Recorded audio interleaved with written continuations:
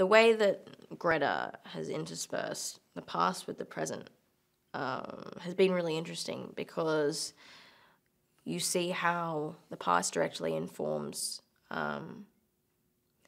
who these girls are today, or in the present. And I think Greta as a director has a certain playfulness about her, and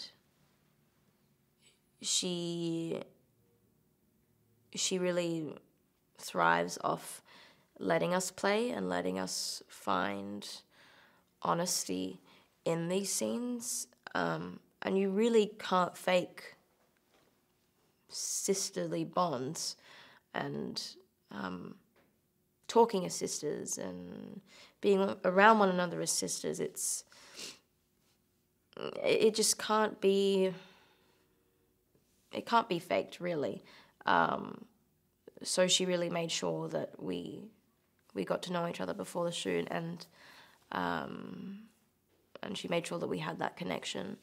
But other than that, I think Greta has this wild immediacy about her that I love. She's always trying to inject the scene with fun and anger and excitement. Greta has this very vibrant and alive energy about her, and I think that comes from a background of being an actor and having a deep appreciation and love for theatre. And I think she's really taken that into the story. So being able to play and really be a family, and that includes fighting and shouting and getting angry, has been really special. And I think Greta has brought to life the childhood of the March family in a way that I haven't seen before.